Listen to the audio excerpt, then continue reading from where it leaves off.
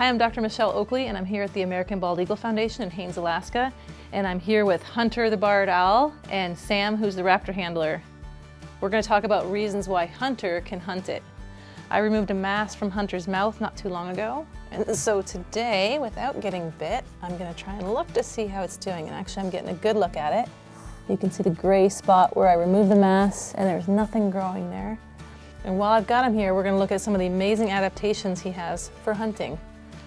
So he's got this facial disc, and it makes his face like one giant ear. And that way he can catch all that sound into his offset ears, and he can triangulate and find his prey. So even though he's only about 1.5 pounds, he's got more strength in his feet than an adult man.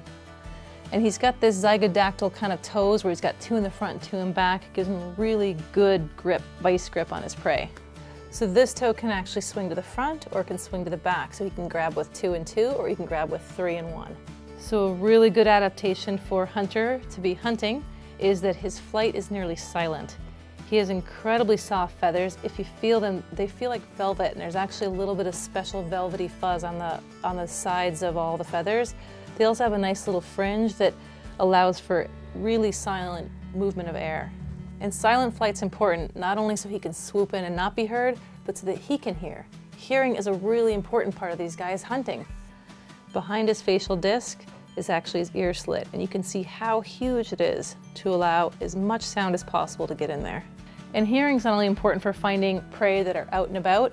These guys can hear a vole 2 feet deep in snow, use all their adaptations, and go in and grab them. These feathers have to be shed periodically. They have to be kept fresh, and they have to preen them, but they also grow new ones. And when they grow new ones, they come in like this, like a blood feather. And the reason that's so dark blue is there's actually a vein and an artery and a lot of blood going in there to allow the feather to grow.